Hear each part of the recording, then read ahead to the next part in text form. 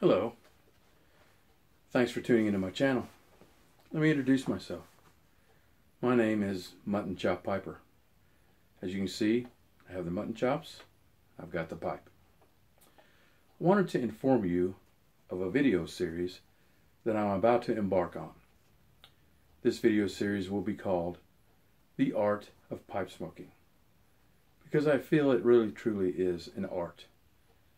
Because in my opinion, each pipe is a work of art. You have a man or a team of men and women that labor to chip away at briarwood or some other medium and produce a beautiful piece of art that we get to hold in our hands every day and smoke tobacco out of. Now, this video series is going to be a complete series of A to Z of how to smoke a pipe. A being, what is the first tobacco pipe I should purchase? And Z being, what is the proper way to do a deep cleaning on my pipes? In between there'll be subjects such as, how should I pack my pipe? How should I light my pipe? Is there any references out there that I can purchase that will give me more information on the hobby of pipe smoking?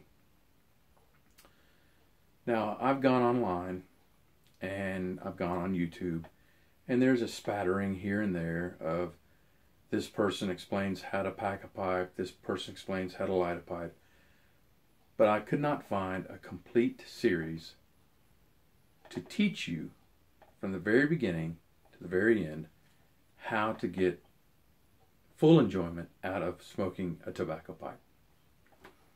Let me tell you a little bit about myself. I'm 53 and I started smoking a pipe when I was 16. Why did I start smoking a tobacco pipe? Well, it's probably because of the same reasons that you started smoking. I read The Lord of the Rings, and it intrigued me how enjoyable it was for those characters to smoke a tobacco pipe. So, thusly, I was intrigued.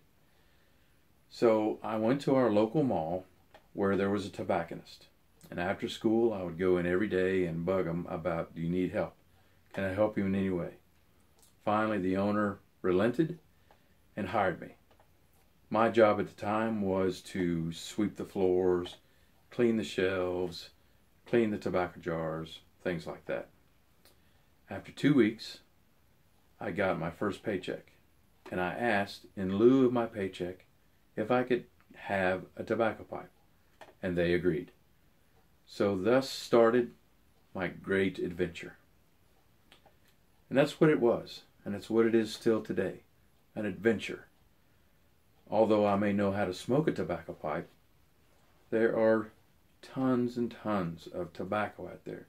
Different brands, different leaves, different types, that it's almost endless. That you can smoke in your tobacco pipe and find that perfect smoke. At least that's what I call it, the perfect smoke. But I'm getting ahead of myself. First, we need to teach you the proper way and the things that you need to know to properly smoke your pipe, and more than that, the upkeep of your pipe. Now, at one time, I was a tobacconist. Back in 2001 and 2, I worked at a place in Lexington, Kentucky, by the name of Schwab's Pipes and Stuff. It was a wonderful job, and I hated to give it up. But it was a part-time job. My full-time job was requiring more time of me because we had a plant expansion and they needed me more weekends, and I felt that Schwab's needed someone that could give them more attention than I could. So I left. And I'm hoping one day to get back to Schwab's and resume my duties as a tobacconist. Well, that's about it for now. I just wanted to give you an idea of what the videos are going to be like coming up. And I hope that you tune in. If you like this video, I'd appreciate that you give me a thumbs up. And if you'd like to join my channel, please do so.